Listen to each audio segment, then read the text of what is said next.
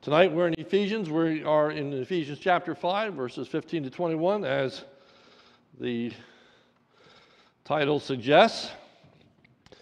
And tonight we are really kind of focusing on more of a Bible study of Ephesians 5 this evening. And I want to point out some important exegetical keys in understanding the passage before us. It is really helpful. We're going through Ephesians rather slowly, rather quickly for the way I usually do things, but slowly as you think about this being a letter, and it is best read in one sitting and see the whole as rather than just the part. You know, you don't usually pick up a letter and read a paragraph and put it down and then pick up next week a paragraph and put it down and so on and so forth, but you read a letter from start to finish, and certainly any book of the Bible becomes much more understandable when you read it that way. And I would encourage you to try to do that every once in a while with virtually all the books of the Bible. Now, some of them are quite the challenge, such as Isaiah, for example, or Psalms, and can't do it for all, but these small books, I'd really encourage you to think about reading the whole book in one sitting. And as we approach the book of Ephesians, the emphasis of the section that we have been in the believer's walk, that is the way that we live our lives in everyday actions and activities. And the key word is walk. And it's used 5 times in this particular section of Ephesians. We also find it earlier in Ephesians that I will mention much later at the end of the message. But in this particular section that we're in, I want to draw your attention to the connections. In Ephesians chapter 4, verse 1, there is this statement, "I therefore, a prisoner of the Lord, urge you to walk in a manner worthy of the calling to which you have been called." That is a theme statement for the entire section of which we are in up to chapter 5, verse 21. So the main idea is walking in a manner worthy of our calling. Then verse 17 states, "Now this I say and testify in the Lord, that you must no longer walk as the Gentiles do." Then verses 5, 1 and 2, "Therefore be imitators of God as beloved children, and walk in love." And we were in that section last week. And Ephesians 5, 7 and 8, "Therefore do not become partakers with them. For at one time you were darkness, but now you are light in the Lord. Walk as children of the light." And then verse 15 of chapter 5, "Look carefully then how you walk, not as unwise, but as wise." Further, we can understand how these exhortations relate to each other. For, as I said, we have Ephesians 4:1 as the overarching theme. "I therefore, a prisoner of the Lord, urge you to walk in a manner worthy of the calling to which you have been called."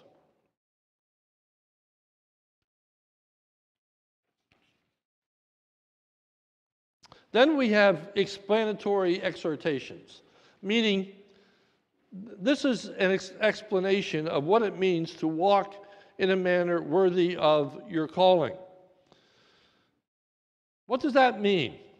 Well, verse 17, "Now this I say and testify in the Lord, that you must no longer walk as the Gentiles do." So there needs to be a complete change in our behavior and conduct, no longer walking as an unbeliever, but walking as a believer in the manner of which we are called.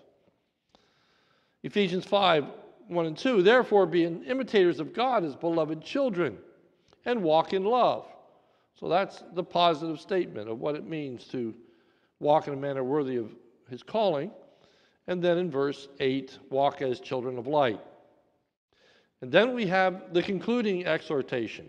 So we have the bookends. Ephesians 4:1, walk in a manner worthy of the calling. And then Ephesians 5:15, look carefully then how you walk. So that is the concluding exhortation. Be careful. Be careful in the way that you walk. Reason, verse 16, making the best use of the time because the days are evil. Now, I'm not going to go into those evil days very much, but I'm going to be focusing on the walk tonight. And then there are these concluding exhortations that are associated with walking carefully. Ephesians 5:17 and 18. Therefore, do not be foolish, but understand what the will of the Lord is.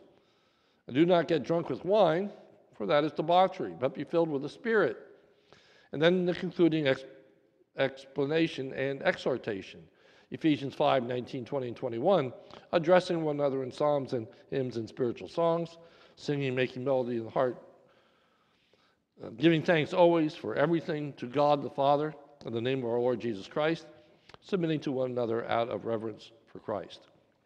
So the theme tonight is the believer is to walk carefully in a sin-ridden world. We need to walk carefully in a sin-ridden world. Look carefully then how you walk. So number one, then we're given three contrasts. We are told how not to walk, followed by how we should walk. First, we are not to walk like the unwise, but rather we're to walk like the wise. Verse 15, look carefully then how you walk, not as unwise, but as wise. The second contrast, we are given a second contrast to help us better understand the contrast between the wise and the unwise. What does that mean? That we do not walk like the unwise, but we walk like the wise. Verse 17 tells us, therefore, you see that concluding word, therefore, do not be foolish, but understanding what the will of the Lord is. So the foolish, who are the unwise of verse 15, are those that are ignorant of God's will. The wise are those who understand and do God's will. Verse 17, therefore do not be foolish, but understand what the will of the Lord is. And the understanding isn't just intellectual comprehension, but an understanding in the sense that you get it and you apply it. Deuteronomy 29:29 says, the secret things belong to the Lord, our God, but the things that are revealed belong to us and to our children forever, that we may do all the words of the law. So the Word of God is given to us so that we would obey it. It's not just given to help us win Bible trivia or just to puff us up in our knowledge, but it's to reveal what God's will is. So that's why it tells us not to be ignorant, but understand what God's will is. Understand in everyday life what it is that God wants you to do and what God doesn't want you to do. Understand the parameters. Understand as you make decisions. Understand as you enter into relationships. Understand as you do your business. Understand as you interact with other people. Understand as you're being instructed and taught. Know what God's will is. Know what God has said, what God has declared, what God has revealed as to how we're to live and how we are not to live. Then we're given a third contrast to better understand how we are to be better able to walk in the will of the Lord. Verse 18, and do not get drunk with wine, for that is debauchery, but be filled with the Spirit. And that's going to be the focus tonight.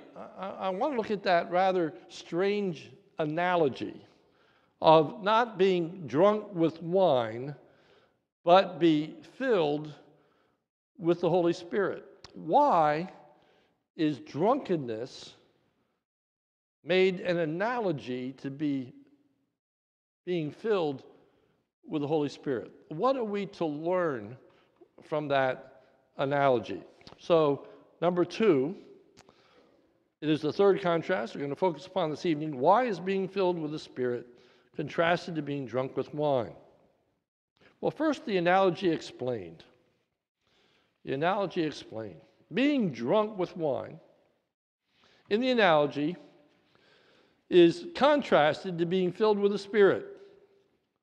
So what is meant by being drunk, in some sense, equates being filled with the Spirit, and so we have to ask the question of what in what sense. What does drunkenness have to do with being filled? Well, to be drunk helps us understand what it means to be filled. First, a person who is drunk does not have a blood alcohol level of 100%. So when you're talking about somebody who's drunk, it isn't somebody who's just swimming in alcohol. Rather, he or she is controlled by the alcohol. That is, they are under the influence. We talk about DUIs, driving under the influence. They are affected by the alcohol. The alcohol affects one's speech, one's actions, one's inhibitions. One's entire being is influenced or affected. A person under the influence acts differently when they are drunk from when they are sober. The point of the analogy is, so too a person who is filled with the Spirit does not have the Spirit from one's foot to the top of one's head. We're not talking about a spatial filling, but rather the person who is filled with the Spirit is under the control or influence of the Holy Spirit. Thus, the believer's speech, inhibitions, and actions are all influenced as a result of being filled with the Spirit. That's the point of the analogy. Just as the alcohol affects the entire being, and we are different people as a result of the alcohol, so too the Holy Spirit affects our entire being, and we are different people because of the work of the Holy Spirit. Number 2, the effects of being drunk and the effects of being filled are what is contrasted in the analogy. For being drunk results in debauchery. For it says in verse 18, "Do not get drunk with wine, for that is debauchery." The word debauchery literally means behavior which shows lack of concern or thought for the consequences of an action. Senseless, deedless, reckless deeds, recklessness. And that comes from the Greek lexicon Louan-Nida. The drunk becomes slurred in speech. Their cognitive and physical abilities are impaired, and their inhibitions are removed so that they become either what is known as a happy drunk or a mean drunk. Some people, when they get drunk, they're putting the lampshade on the head and dancing on the table, doing things they wouldn't do when they were sober. Other people, when they get drunk, get mean, and they get angry, and they get boisterous, they get loud, they get argumentative, and they want to fight. Well, they take on characteristics that they don't normally possess except when they're controlled by the alcohol. The text does not go in detail concerning the negative behavior of the drunk, but that's not the point, but rather goes into detail regarding the positive behavior of one who is under the influence of the Holy Spirit. So in other words, all it says is the person who is drunk with wine, well, that results in debauchery. Then you have to unpack that and think that through. What does that mean? Because it's not really interested in telling us all about the negative aspects of being drunk and all the characteristics of one that is drunk. But rather, it wants to tell us about the effects of being filled with the Spirit. What effect does being filled with the Spirit have upon us? How does it change our behavior? How does it change our conduct? How are we different people when we are filled with the Spirit as opposed to when we are not filled with the Spirit? That's where this is heading. The positive influence or enablement of the Holy Spirit is given in verses 19 and 21. That's why I say it's explanatory. It's telling us these are the characteristics of a person who is filled with the Spirit, who is controlled by the Holy Spirit, who has become a different individual from what they were because of the work of the Holy Spirit in their lives. So that, number one, the person who is under the influence, and I realize the Holy Spirit is a person, but we're following through on this analogy. The person who is under the influence, under the control of the Holy Spirit, is singing when in other occasions they would not be singing. So Ephesians 5:19 says, addressing one another in psalms and hymns and spiritual songs, singing and make melody in your heart to the Lord. Sometimes drunk people sing too. There are bar songs that are sung because they become happy. But here, it results in a singing that brings honor and glory to God. It results in singing hymns and in praise. We'll unpack that in a moment. We're just taking a big view first. Number two, the person who is under the influence is giving thanks, when otherwise they would not be giving thanks. Verse 20, giving thanks always and for everything to God the Father in the name of our Lord Jesus Christ. So a thankfulness that is unique to a person who is controlled by the Holy Spirit, producing a thankfulness that doesn't naturally occur within our own hearts. But when the Spirit of God is at work, it causes us to be thankful. And then thirdly, the person who's under the influence is submitting to another when otherwise we'd be resisting, fighting, and rebelling. Verse 21, submitting to one another. And so you have all of these phrases that help us understand what it means to be controlled or filled by the Holy Spirit. So now we're going to look at some lengthy passages that just illustrate for us what this passage is teaching. We can find examples in the Scripture of people's behaviors that manifest themselves as a result of the Spirit's work in their hearts and lives.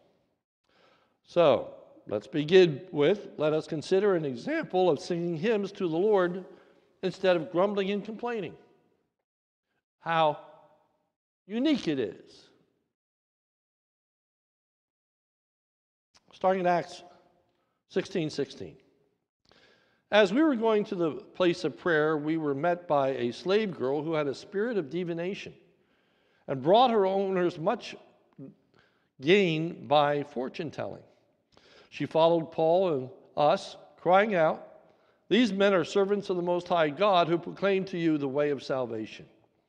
And she kept doing for many days.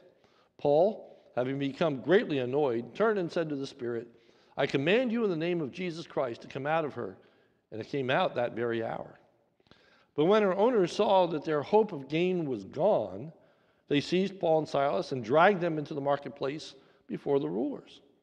And when they had brought them to the magistrates, they said, "These men are Jews, and they are disturbing our city.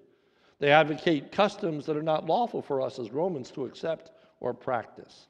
The crowd joined in, attacking them, and the magistrates tore the garments off them and gave orders to beat them with rods. And when they inflicted many blows upon them, they threw them into prison, ordering the jailer to keep them safely. Having received this order, he put them into the inner prison and fastened their feet in the stocks. About midnight, Paul and Silas were praying and singing hymns to God. That's not the natural response to have been unjustly beaten, to be thrown into prison, to have one's rights violated. It's not the natural response to sing hymns of praise and glory to God. The natural response is to grumble and complain and to raise your fist and talk about how unjust people are and how miserable it is to be in prison in these shackles. They're cold and what's going to happen to us tomorrow? What's going to come of this? And to worry and to doubt and to be concerned. Those are the natural responses. But by the Spirit of God and by the grace of God, that's not their response. Because by God's grace, they understand the will and purpose of God. By God's grace, they understand His power. By God's grace, they understand that God is in control of this situation. By God's grace, they understand that there is more going on here than just crowds and magistrates. But God has a purpose and a will in these things. And so they sing praises to God when otherwise they would not. Let's consider the example of a thankful heart in the midst of suffering. Ephesians 5:20, giving thanks always and for everything to God the Father in the name of our Lord Jesus Christ. That's the second characteristic of being filled with the Spirit. Acts 5, verse 40. And when they had called in the apostles, they beat them and charged them not to speak in the name of Jesus and let them go. When they left the presence of the council, rejoicing that they were counted worthy to suffer dishonor for the name. And every day in the temple and from house to house, they did not cease teaching and preaching that Christ is Jesus. But they rejoiced. Rejoiced that they were beaten. Rejoiced that they were charged not to speak any longer in Jesus' name. They rejoiced because they were counted worthy to suffer dishonor for His name. Do you see the connection with our passage? That we might walk in a manner worthy of our calling. That same word is now used in the very lips of the apostles, that they are thankful that they have been counted worthy to suffer. They are thankful that they've been so associated with Christ that they're being persecuted. They're thankful that they're identifying with Christ so that when people think of them, they view them as Christians. And the opposition to Christ is the very same opposition that they're facing, because they're identified with Him. And that's what they're rejoicing in, that they belong to Christ. And they are so closely connected to Him that they partake in the very same sufferings that Jesus partook in. As Jesus was being treated, they were being treated. Thankful for the work that God had done in their hearts, to bring them into that kind of relationship to Jesus Christ, to have overcome their inhibitions, their reluctance to serve Christ. And so they're rejoicing. They're giving thanks. Next, let us consider an example of losing one's inhibitions as a result of being filled with the Spirit. Acts 4:23-31. When they were released, this is the apostles again after having been imprisoned. When they were released, they went to their friends and reported what the chief priests and the elders had said to them. And when they heard it, they lifted their voices together to God and said, "Sovereign Lord, who made the heaven and the earth and the sea and everything in them, who through the mouth of our father David, your servant, said by the Holy Spirit, why did the Gentiles rage and the peoples plot in vain?" That's Psalm 2. "The kings of the earth set themselves, and the rulers were gathered together against the Lord and against His anointed. For truly in this city there were gathered together against your holy servant Jesus, whom you anointed, both Herod and Pontius Pilate, along with the Gentiles and the people of Israel, to do whatever your hand and your plan had predestined to take place." I can't just skip over that. To do whatever your hand and your plan had predestined to take place. Doesn't that sound like this morning's message? Doesn't that sound like 1 Kings 12? And I can tell you passage after passage after passage that sounds like. Including Romans 8, and we know that all things work together for good to them that love God, to those who are called according to his purpose, for whom he did foreknow, he also did predestinate. To become to be conformed to his image. They understood. They understood that they were not just suffering at the hands of men. They understood that God was behind this. That's the cause of rejoicing. That's the cause of giving thanks. That's what emboldens them. Not that God is indifferent or that God can't oversee or God can't deliver or God can't help. Quite the contrary. They understand that God is behind this. That he has a purpose in this. Verse 29. And now, Lord, look upon their threats and grant to your servants to continue to speak your word with all boldness, while you stretch out your hand to heal, and signs and wonders are performed through the name of your holy servant. And when they had prayed, the place in which they were gathered together was shaken, and they were all filled with the Holy Spirit and continued to speak the word of God with boldness. See, the inhibition is removed. The reluctance that would naturally occur as a result of being persecuted, as a result of being threatened, of saying, if you continue to speak in the name of Christ, worse things are going to happen to you. So they pray. And they're filled with the Holy Spirit, and the result is their inhibitions are removed. And now they speak boldly. They're boisterous. They are acting out as a result of what the Spirit has done in their hearts and lives. What we're to learn is that the apostles were not super people. They weren't super Christians. But the apostles were relying on the Holy Spirit to overcome their weaknesses, to overcome their natural reluctance, their fears, their inhibitions. And so rather than to try to stir ourselves up to be these better Christians, we sometimes browbeat ourselves into saying, why don't I speak up more? Why don't I act more like a believer? Why am I afraid? Why am I intimidated? Why do I give in to peer pressure? Why? And we can get to a place so guilty.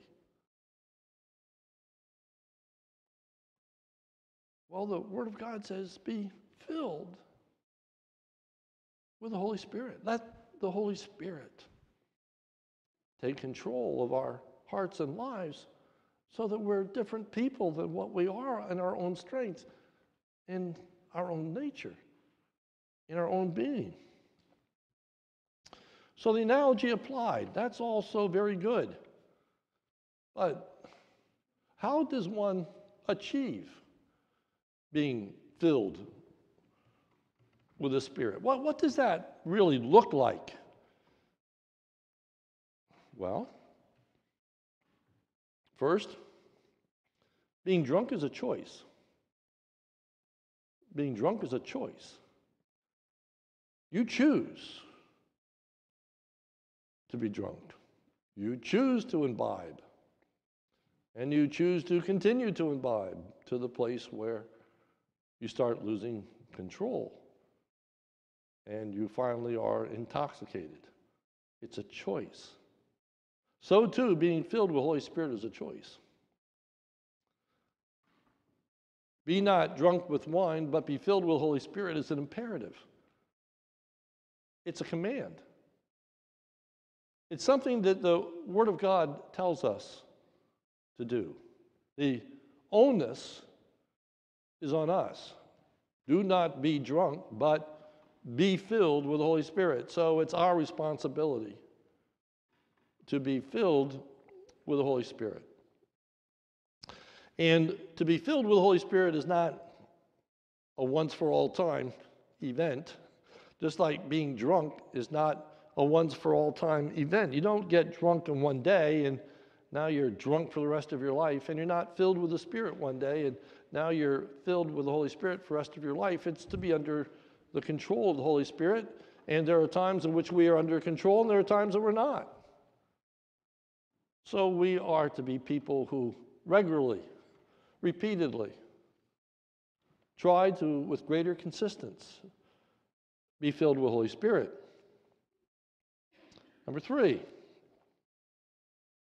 we are to submit to and seek the Spirit's work in our life as opposed to resisting and quenching the Holy Spirit's work. So let's go back and review a passage. We're trying to tie these things together that we've looked at in parts, but now trying to see the whole picture. Ephesians 4:17.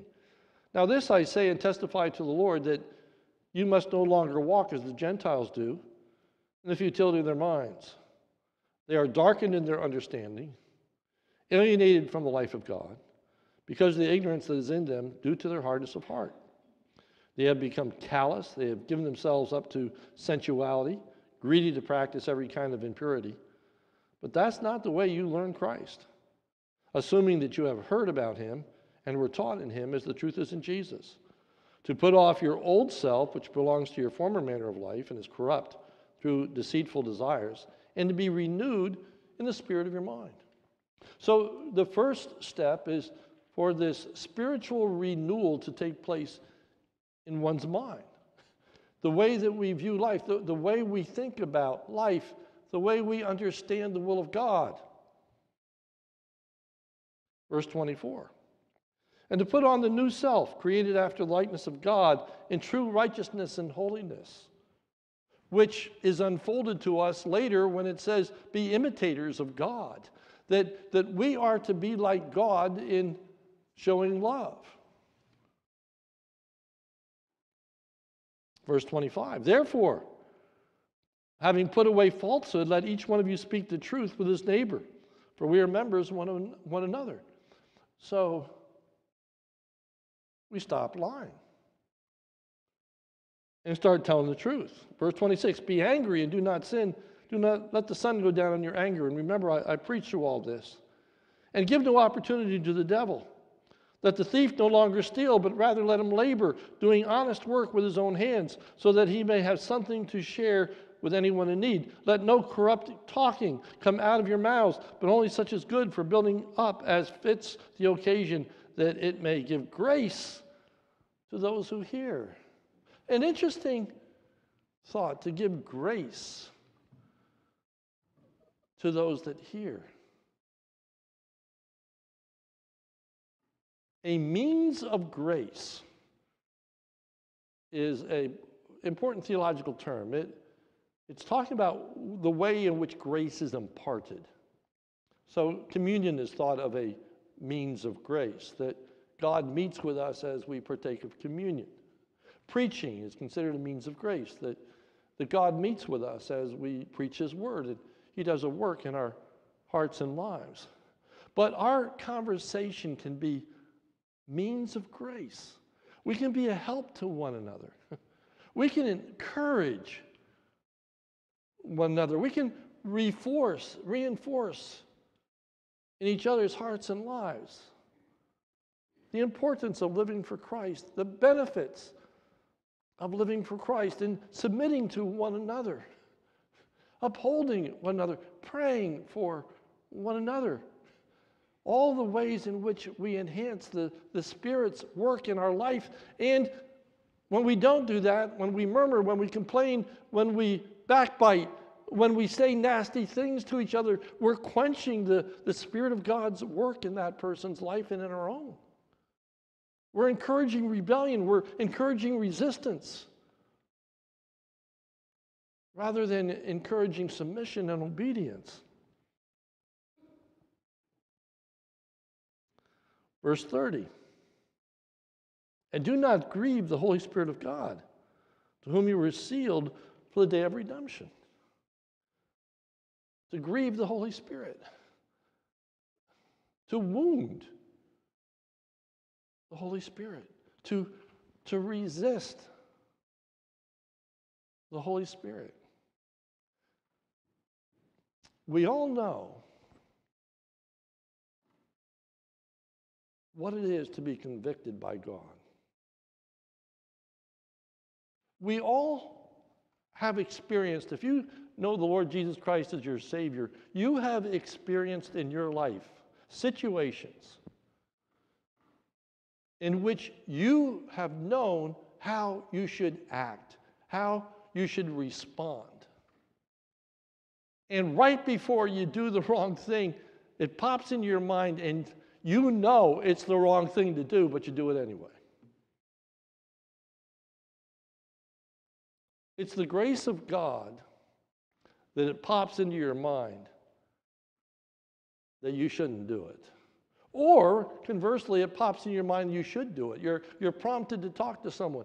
You're prompted to give. You're prompted to help. But you resist because you really don't want to.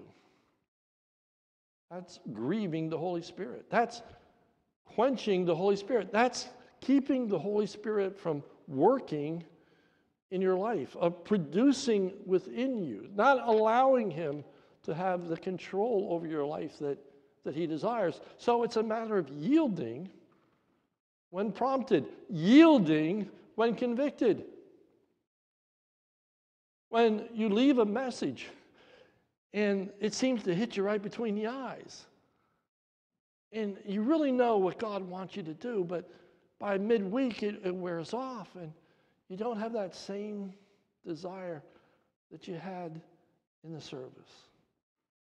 And we can quench and grieve the Holy Spirit. So we're to pray that we are filled or controlled by the Holy Spirit. Ephesians 3:14. Notice how this is all tying together. For this reason, I bow my knees before the Father, from whom every family in heaven and earth is named, that according to the riches of his glory he may grant to you to be strengthened with power through his Spirit in your inner being. This is the forerunner. This is what we're talking about being filled with the Holy Spirit, to be strengthened with power through his Spirit in the inner being, so that Christ may dwell in your hearts through faith, that you being rooted and grounded in love may have strength to comprehend with all the saints what is the breadth and the length and the height and the depth, and to know the love of Christ that surpasses knowledge, that you may be filled with all the fullness of God. Same terminology. That you would be controlled by the Spirit of God. That you would be acting like God acts. So every time we are unloving, we are quenching the Spirit of God. Every time that we are unwilling to forgive, that's why the passage 2 before this says we are to be tenderhearted, kind, forgiving one another, even as God in Christ Jesus has forgiven you. Every time we refuse to forgive, we are quenching the Spirit. We're going against the will of God. We're saying, no, I don't want to forgive. I want to hold my anger. I want to get even. And when we do, we just walk like the world. We just buy into everything they're selling. And when it says that we need to understand that days are evil, it means we're surrounded by ungodliness everywhere we turn. Every influence other than the Christian faith is encouraging us to act contrary to the Word of God. Eric Jr. has been doing the Beatitudes, and one of the things that he keeps saying is they're countercultural, which is absolutely true. They run contrary to what the world would teach us how to live. And that's why we have to walk so carefully, because we are constantly beating our heads against everything that the world tells us. We're swimming upstream. We come and we hear something in church, and we don't hear it anywhere else. Our neighbors aren't telling us that. The news commentators aren't telling us that. The talk shows aren't telling us that. The tabloids aren't telling us that. Nobody else is telling us those things.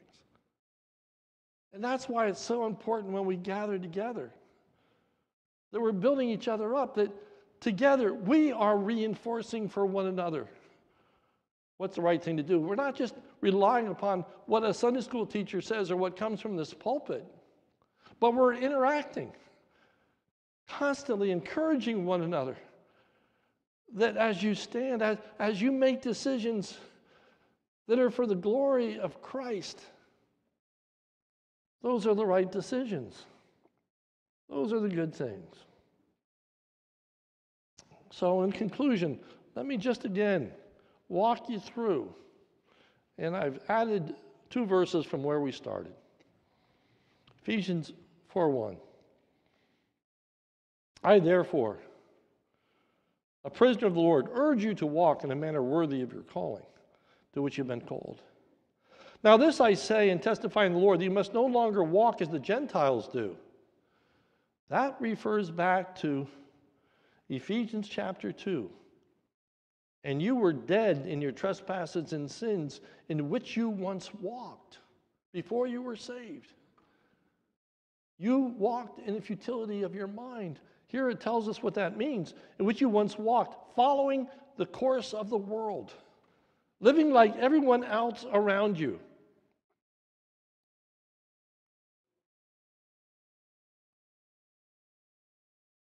Following the prince of the power of the air, the spirit that is now at work in the sons of the disobedience. So the opposite of the Holy Spirit being at work in the life of the believer, the evil one is at work in the life of the unbeliever, causing the unbeliever to do things that are atrocious, where the Holy Spirit is prompting to do us things that are godly and holy. Ephesians 5:1. Therefore, be imitators of God as beloved children, and walk in love as Christ loved us, gave himself up for us, a fragrant offering and sacrifice to God. Therefore, do not become partners with them. For at one time you were darkness, but now you are light in the Lord. Walk as children of light. We talked about that last Sunday night. Exposing, showing how one is to live. Look carefully then how you walk, not as unwise, but as wise, making the best use of the time, because the days are evil. May God help us. May God help us. So my closing word of encouragement to you is pray. Pray. Don't just resolve. Don't just try to pull yourself up by your bootstraps. But pray that God would change us. That God would make us different people by his grace, by his Spirit. Pray that we'd be less resistant to the promptings of the Holy Spirit in our hearts and minds. That when we're convicted, we will confess, we will repent, we will seek to depart from. We won't just resist and refuse to repent and refuse to conduct ourselves the way that we should not go. Don't harbor bitterness. Let not the sun go down upon your wrath. Don't hold grudges. Forgiving one another, even as God in Christ Jesus has forgiven you. May God help us. May we walk by the power of his Spirit. May we come to a place where we really recognize our weakness. We just can't do this. Only God can enable us. Only God can change us. Only God can make us a different person. Can the leper change its spots? No.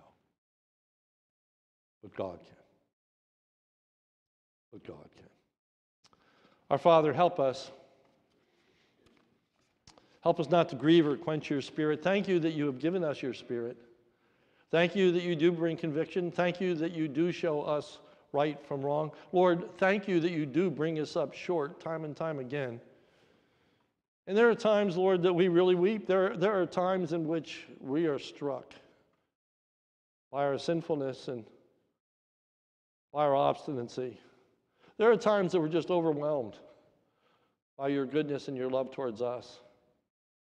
And we're thankful for your patience and your enduring care. Oh, Lord, may those times be far less in between, but rather they be more frequent. More and more, Lord, help us to understand. Help us to believe in your sovereignty. Help us to believe in your care. Help us to believe in your word. Help us to believe in your empowerment, your enablement. Help us to believe that you watch over us, you protect us. May we not fear man, but may we fear God. Even as you have told us, don't fear men who but can kill the body, but fear God who can throw the body into hell. Lord, thank you that we do not have to fear hell. Thank you that we are no longer the children of wrath. But Lord, we want to be more and more the children of heaven. We want to be more and more imitators of the Lord Jesus. Help us, Lord. Fill us with your Spirit. Give us a desire to pray for one another, to remember one another, to encourage one another, to help one another, to be instruments of grace in the kindness that we show, in the words of encouragement that we give, in the way in which we hold one another up, showing gratitude and appreciation for the sacrifices that are made when the world is full of ingratitude and takes people for advantage and uses people. Lord, help us to be so different. Guard our hearts and minds, we pray in Jesus' name. Amen.